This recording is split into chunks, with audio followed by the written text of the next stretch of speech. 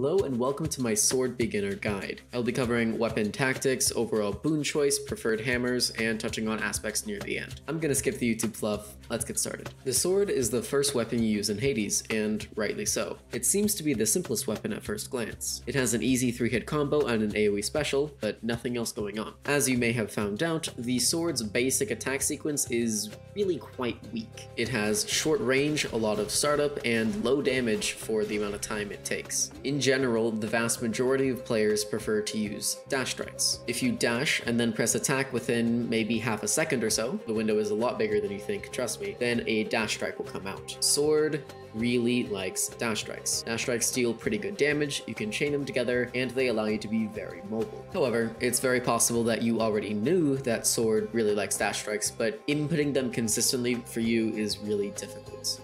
That's okay. If you struggle to do dash strikes, you have a few different options. The first thing I would always recommend is to go into your options and adjust your bindings so that they are comfortable for you. Personally, I prefer to have a dash on my shoulder button because that makes dash strikes much more consistent for me. If changing your controls doesn't make dash strikes easier for you, I still would recommend you try and figure out what it is that is making it difficult, because pretty much all of Hades' weapons really like dash strikes, and it's a very important part of the game. With that said, if it's just not working for you with regards to sword, I would recommend trying Poseidon aspect. I'll be covering Poseidon at a different time, but keep in mind that it's an option if you struggle to dash strike. To deal damage with sword, you have to be close to an enemy, which means they can hit you back. Armored enemies can really give you a rough time because they do not get stun locked by regular attacks. This means that you need to really pay attention when you're fighting them and try and dash through their attacks. Make sure to not dash strike when you are avoiding an attack because that actually removes your intangibility. Now let's move on to boon choices. You can treat Zag and Nemesis swords pretty much identically with regards to boon choice. This is because they play pretty much the same, except that Nemesis is better. With these swords, attack is going to be your main damage source, and thus you want something good on there. My personal choice would be either Artemis or Aphrodite. For your special, I would recommend getting the other. So if you got Aphrodite on your attack, take Artemis on your special. This is because of the Artemis-Aphrodite duo boon called Heartrend. Heartrend is a very powerful duo boon, and what I personally build towards when I play Zag or Nemesis sword.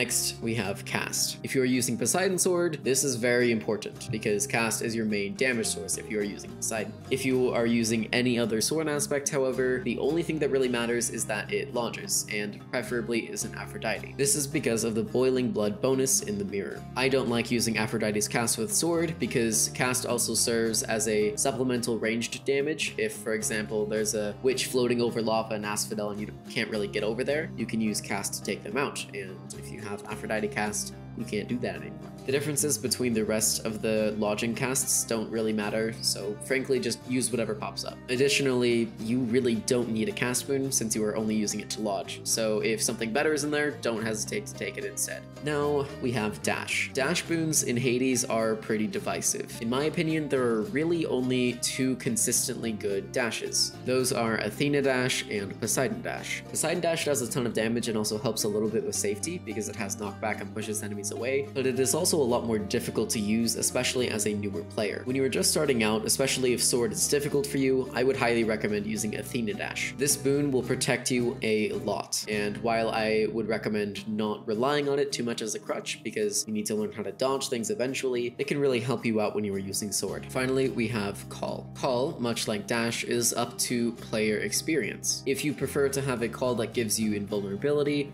take one of those. If you prefer to have a damage dealing call, Zeus or Dionysus are your best bet. If you run into chaos, getting more dash strike damage is best, though attack is also good since it affects dash strikes as well. The best boon from Hermes is far and away greatest reflex, which drastically increases your DPS by giving you more dash strikes per rotation. The hyper sprint and rush delivery combo is amazing as well, but much harder to get, so I recommend rolling for greatest reflex.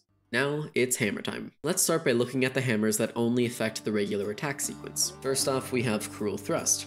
Simply put, this hammer's bad. Don't use it. First Slash is generally pretty good for beginners when you get hit by a lot of things. Once you start to get a better hang of the game and you don't take damage as often, you start feeling the minus 60% life total far more and benefit less from the healing. In short, as you get better, Curse Slash becomes worse. I personally only take it when I also have Flurry Slash. Speaking of which, Flurry Slash is pretty great. This makes the normal attack sequence actually usable and pretty strong in the right circumstances. Shadow Slash is alright. It is better best used on the hidden aspect, but I still think that there are much better options out there. Finally, we have World Splitter. If you can get the hang of it and use it appropriately, it can be pretty strong, but it does take some getting used to, and frankly, there are better options. There are a lot of attack hammers that also affect dash strike, and these are the ones that we are more interested in. Reaching Slash, while being a little boring, still gets the job done and really makes your run through Elysium a lot easier. Double Edge is just easily the best sword hammer in the game. There's not really a competition at all. If you see Double Edge,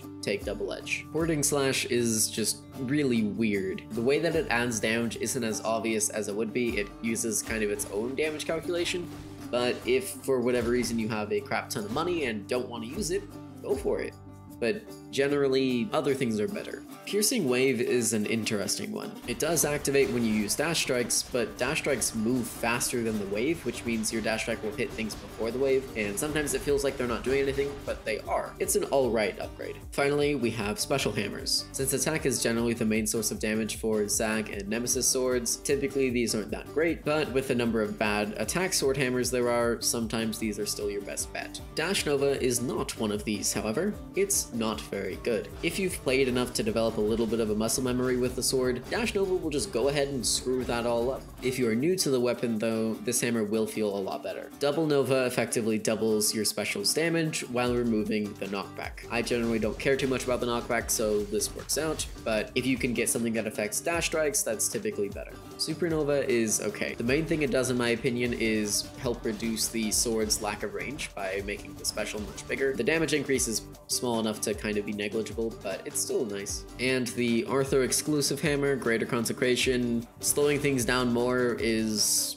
not bad. I don't think that it's the best hammer. It's pretty negligible in my opinion. Finally, let's briefly go over the sword aspects. Zag Sword, as previously mentioned, is pretty weak. There's not much reason to use it, and it basically is just a worse version of Nemesis. If you insist on using it, however, compared to Nemesis, it does have a handful of advantages. Flurry Slash and Cursed Slash are both a little bit stronger on Zag Sword than Nemesis, but it's not really that big of a deal. Similarly, if you can manage to get Rush Delivery from Hermes, you'll be dealing a little bit more damage than you would on Nemesis, but that doesn't mean that you shouldn't use Nemesis. Speaking of which, Nemesis Sword is really good. 30% critical chance is a huge damage increase. The way that the math works out, this effectively works out to 60% more true multiplicative damage. Of course, it comes with the caveat that you need to be specialing every 3 seconds. But with the sword's optimal damage rotation, which is special dash strike, and repeating, you'll want to be doing that anyway. In short, Nemesis Sword is the swordiest sword and the best at its job. Poseidon Sword is a really interesting